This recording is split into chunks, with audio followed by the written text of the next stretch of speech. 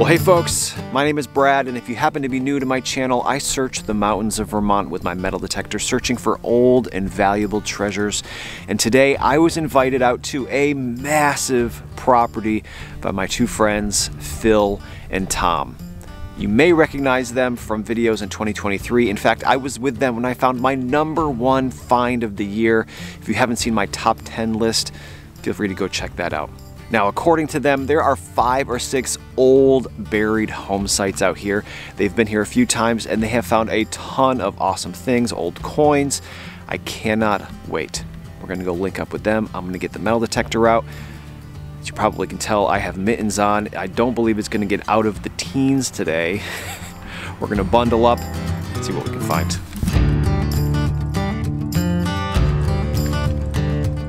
Certainly. Looks round to me. It's an old copper. Well, Tom has found the first real old coin today. It's like an old copper. It does, very thin. Now, in the past, you guys have found large cents, but there's always a possibility that it could be something much older than that. Fortunately, a lot of times they come out of the ground like this, but sometimes with some work, you can get them cleaned up. We'll see if we can with this one. It's still worth its weight in copper, right? Good way to start the day. Well, now Phil's on the board. He thinks. Green and round.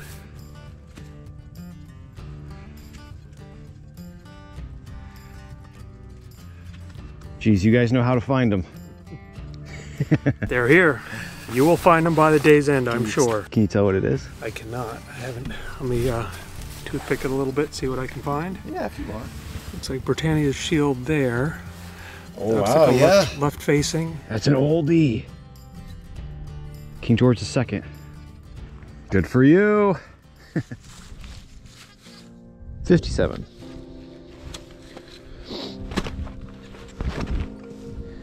What do we have here? No way. And it's complete. Are you kidding me? Incredible. Nice. That is a sign of an old site too. Yes, this is a musical instrument from, I would guess, the late 1700s. We have done a little bit of walking. We're at a new area, an older area, and this is called a mouth harp. Now, it has lots of different names. I know folks down in the south call them juice harps. Some folks call them Jews harps. I've done research on them, and the earliest known mention of these instruments was in a different language. Chinese, I think, actually, and they called them mouth harps. So that's why I call them. But anyway, let's pull this thing out, take a look at it. Yes. Iconic shape. There's no mistaking what this thing is. All in one piece. Can't believe it. I find fragments of these all the time, but I've only ever found one other complete one. So the way this would have worked is there would have been a thin piece of brass coming down through the middle of this, extending beyond. You'd put it up to your mouth and you'd flick it, and you would use the inside of your mouth to project the sound, and it made like a boing boing sound, and when you changed the shape of your mouth, it made it sound differently. Not exactly a tonal instrument, it was more of a rhythmic instrument, but an instrument nonetheless. So cool. Starting to snow. Awesome. Looks likely, doesn't it? Tom's back with a reveal. There she is. Another old copper coin. Well, we just sprayed some rubbing alcohol on there, and we can very clearly see the date now. 1812 large cent. Pretty cool. I'm still waiting for mine. I'm happy with that. It's out here. Well, Phil was walking at me again with a smile on his face and a clump of dirt in his hand. It's green and round. Wow, it looks thick. Reeds starting to come through. Another large cent. I've lost count how many that is today. And a shop penny and a nickel. These folks had some money. They were just like tossing it out their window. They had so much. Awesome.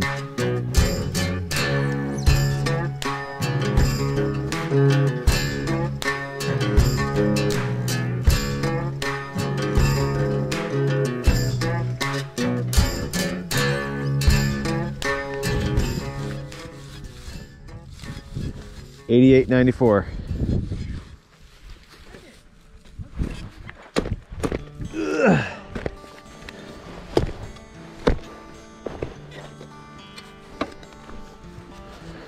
There it is. Silver? Nope. Wild. Well, I was wondering when it would be my turn today. The time has come.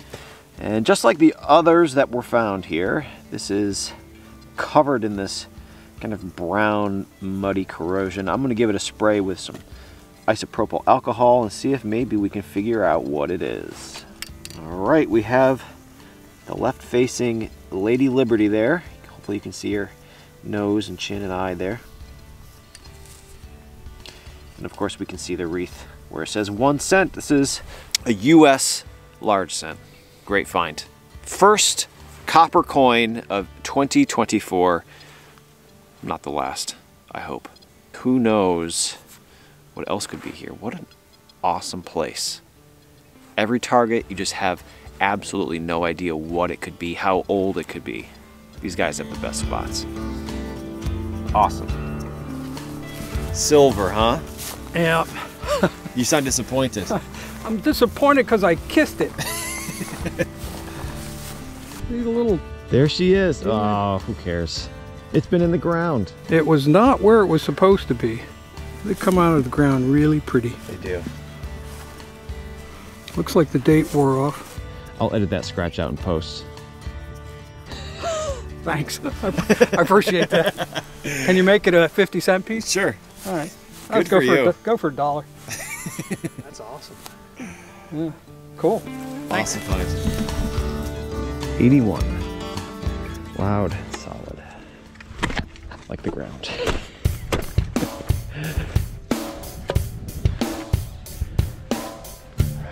Well, I have something around here, but it is enormous.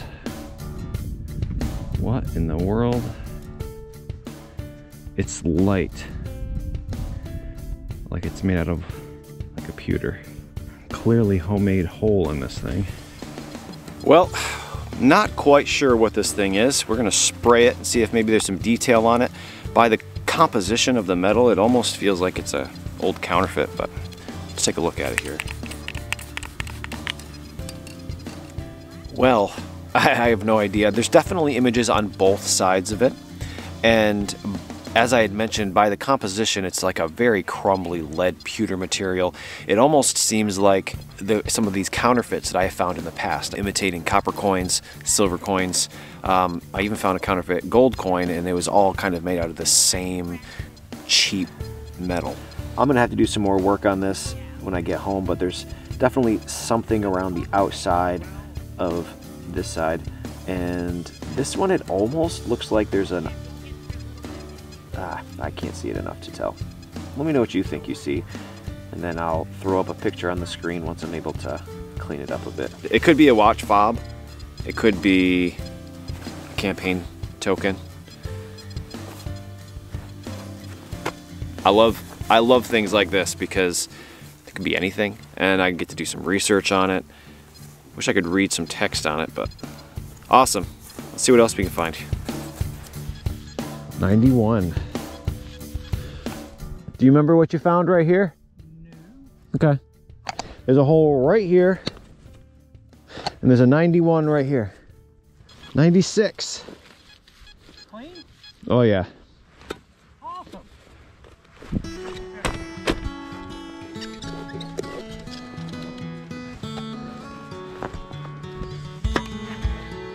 Silver. I think it's the same thing you found. Well, I've never found one of these. Ever.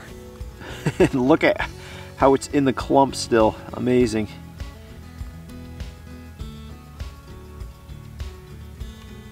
Beautiful. The eagle. So unlike the copper coins that we've been finding, silver, for the most part, remains untouched from the soil. It might turn a little bit black sometimes, but generally they stay beautiful and shiny. And Tom said that his didn't have a date, but mine does. 1929. 100 years more modern, plus some, than the large cent. What an awesome find. These are notorious for not having dates because it was kind of on a raised part of the coin and it would be the first thing to wear off. So I can't tell you how excited I am that the very first one I ever found, almost a decade into this, has a date, a legible date on it. And it looks like it's in pretty crisp condition. Do you have yours on you? I can compare real quick. You can see how this one, the date has worn away. Mine was pretty close. And we think, we're not sure, we think that maybe that one came from 2 feet away, 3 feet away. So I'm gonna stand up, move the cameras away, and we'll let Phil take a stab at this area. Maybe they'll be number 3. Thanks guys, what an awesome day. Beauty.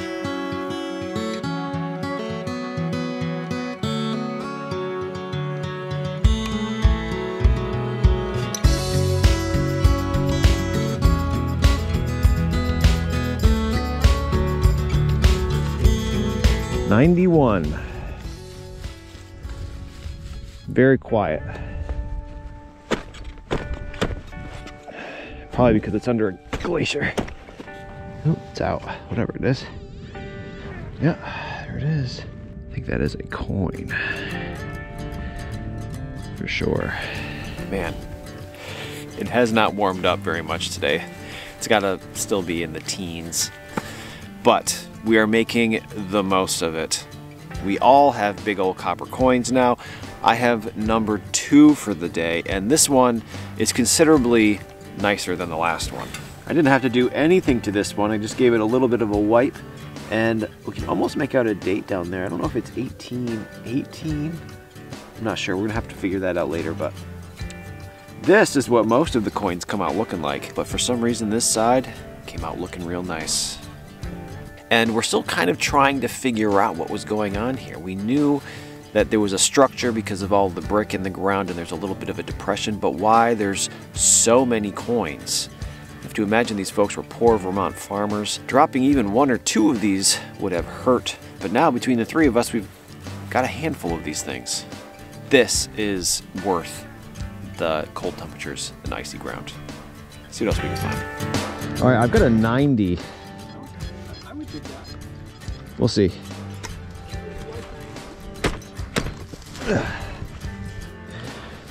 And she is. Bro? Oh, heck yeah. Complete. With a patina on it. Well, when we first arrived here, Tom was telling me that he found the biggest Crotal bell he had ever found here, just a chunk of one. And then I found a chunk of a smaller one, and we have another smaller piece yet, but it's actually the whole bell. And this one you can see was actually silver plated. A lot of the plating is still there. And I believe that this is probably a more modern bell because of the silver plating and because of the attachment up here. I'm fairly certain would have been attached to a strap of leather like a very typical, you know, sleigh bell around the horses. Wonderful find. I love finding Crotal bells. Jingle bells in this case. Little one. I'm sure there's more of them here, probably the whole strap of them. 90. Real nice target.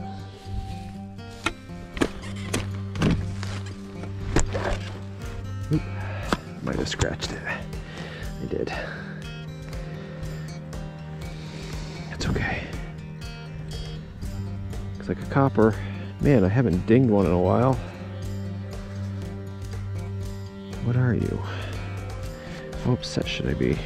Well, I can honestly say I have not autographed a coin like that in a very long time. It's been years, but I'm not trying to make excuses, but the ground is very, very hard. In any case, let's take a look at this coin. I'm fairly confident it's British. And I did scratch it right straight down the middle here. It doesn't look too bad. All right, let's see if we can see what king it is. Well, I don't think it's British. Or if it is, it's not one I recognize. Let me take a minute, see if we can get this cleaned up with some rubbing alcohol and see what happens. All right, well, it's been a bit Googling on our phones. Phil and I have been searching up as much information on this coin as we can. As it turns out, there's quite a bit of legible text on here. Illegible on the left, it says Nova Iborak on the right side, which, as we learned, is Latin for New York. This is actually a 1787 New York State copper. Last spring, these guys invited me out and I found my very first New Jersey State coin. It was on my top 10 list. I actually found 2 more since then in less than a year. But here is my very first New York State copper. Incredible. I feel terrible that I scratched the back of it with my shovel. And I felt even worse because as we were Googling it, the first result was worth $28,000. But it's not. It's a couple hundred in this condition maybe. This is the bust, Nova Iborak, and then the Britannia side with a slice through her face. And down at the bottom, it would have said 1787. Incredible. I can't thank you guys enough for inviting me over and over again to find awesome stuff that I've never found before. 2 today now. Anytime I want to find something amazing, I know where to go. Man, incredible. I was just filming my Nova Iborak down here, and Phil walks over with yet another piece of money. I see the stars coming out. It's a US. Excellent. Nice. How many is that now? Been keeping count? That's 2 US, a KG, a nickel. Man, you're rich. You would have been rich in 1820. Right, 9 cents. All right, I don't know if I can handle anymore. Got a 92. I'm gonna really try not to hit this one. 92. I think the ground is getting harder as the day goes on. Oh, it's another copper. Unbelievable.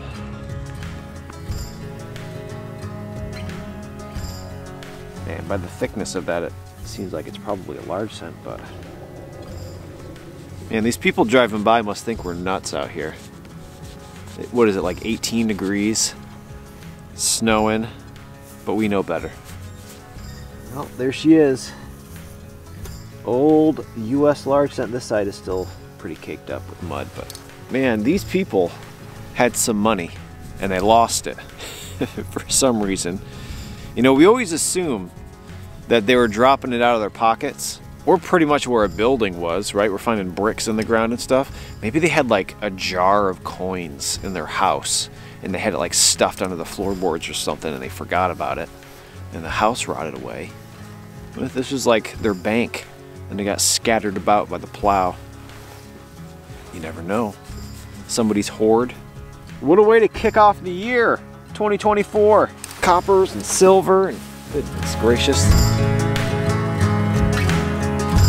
Well, it is the end of the day. Honestly, it's just past 3 o'clock, but the temperature has dropped significantly. The wind has picked up. We're getting all of our treasures out so we can take a look at it all. And it is quite the pile today. All right, starting from the top. A bright purple pocket knife. Right next to it, we have a pile of old pewter spoons, a broken crotal bell next to a beautiful, complete crotal bell, although I believe this one is probably well into the 20th century because of the way it's made up top here and that it's silver plated. 9 little cuff buttons. They're all different kinds of materials, brass and white bronze. 1 singular musket ball, although it is unfired, it's perfectly round, and the mouth harp, jaw harp. Right out front, the Standing Liberty quarter, first one I've ever found, with the date. We have 1, 2, 3 US large cents, but that copper coin right there is, in fact, a New York State copper, another first, 1787. And lastly, this thing in the back, as it's dried out, it seems as though there's some writing on there, although we can't read it yet. It seems like it was very crudely punched there, so maybe it's a counterfeit coin, maybe it's like a watch fob, maybe it's some kind of political token. Can't wait to find out. All right, we have Phil's treasures here. It looks exactly like a socket, but It's not. I mean, we're on an old site here. I'm not sure what that is. Yeah, I like the idea of it being like a tool ferrule, like for a chisel or a, you know, file or something. Did you count your buttons? How many buttons you got there? 1, 2, 3, 4, 5, 6, 7. Musket balls, your chicken blinders, a nickel. Or do we decide it was a V-nickel? A penny that's been shot, a really destroyed copper, and then 3 others. You got your George II and 2 large cents. Good for you. Great pile. Good day. Good day's work. All right, and here we have Tom stuff. This is, we thought maybe that was like a little silver buckle at first, but it's silver plate brass. Still very, very cool though. That might have been worn on a person. We got some lead, some musket balls, a little hinge or something. It's a hinge, yep. What do we decide that was? Like a sword scabbard or a sword cross piece? Now we're not really sure. You just found this. This is the oldest site. It does seem modern, but it could be old too. We're not really sure about that one. Brass, it's heavy. Yeah. 1, 2, 3, 4, 5 buttons, and then your coins. That 1812 large cent cleaned up beautifully. This one, unfortunately, doesn't seem like there's much on there. And then your Standing Liberty silver quarter. Have you ever found a Standing Liberty before? Maybe one. Yeah, they're hard to come by. Good for you. All right, folks. Well, hey, thanks for watching. I hope you enjoyed today's video. We have snow on the forecast tomorrow, I think, almost a foot down my way. So this is more than likely going to be the last time I get to do any metal detecting. We get to do any metal detecting until springtime, unfortunately. But what a way to end it. Thank you guys yet again for another invitation to one of your sites which I didn't mention this before. You guys started finding some good stuff and you're like, let's save this for Brad. Who does that? These guys do. Hope you enjoyed today's video, and hopefully I will see you next week for another adventure, probably not in Vermont. So thanks again.